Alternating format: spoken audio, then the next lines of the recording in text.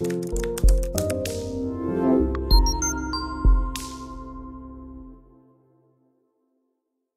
is, can you please elaborate on what are the other ways of obtaining CPD points apart from attending conferences or webinars? So I think we've covered a number of opportunities, Swapna. So firstly, planning your CPD for the year gains you points. So having a plan is one way.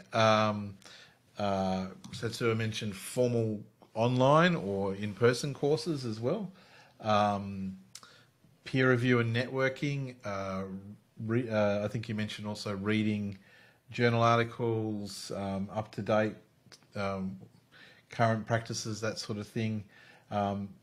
Franziska mentioned teaching a medical student. That usually counts.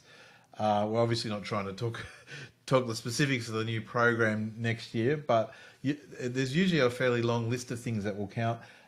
Sometimes there are specific requirements. For example, up to now, I believe for RACGP, you had to do a basic life support course once every 3 years. So yeah, there are lots of activities. Any others that I should throw in the mix there, guys?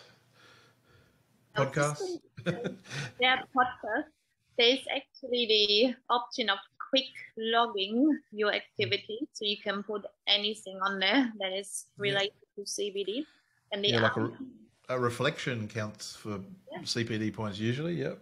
Or a critical event analysis, or we meet up with my colleagues once a month and have a peer group where we discuss cases.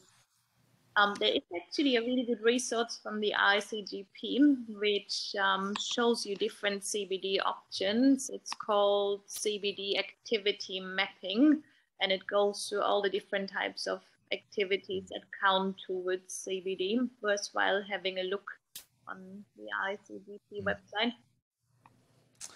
Yeah, great. And things like audit, doing research, examining students and trainees, etc.